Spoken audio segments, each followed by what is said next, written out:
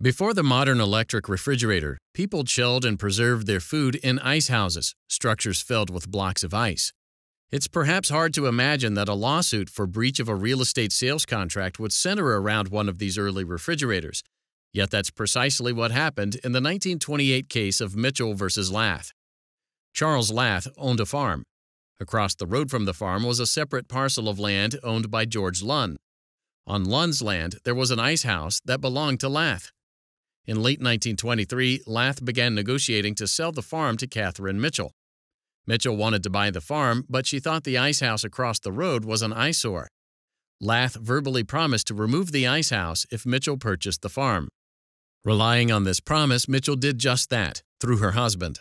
The written contract set forth the parties' respective obligations in meticulous detail, addressing matters such as the purchase price, risk of loss, and responsibility for mortgage interest, insurance payments, the broker's commission, and even the water bill.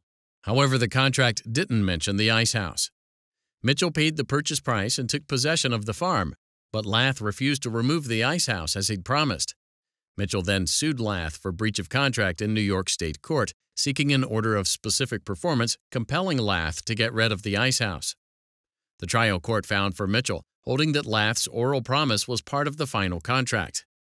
The appellate division affirmed. Undaunted, Lath asked the Court of Appeals of New York, the state's highest court, to take up the case, which it did.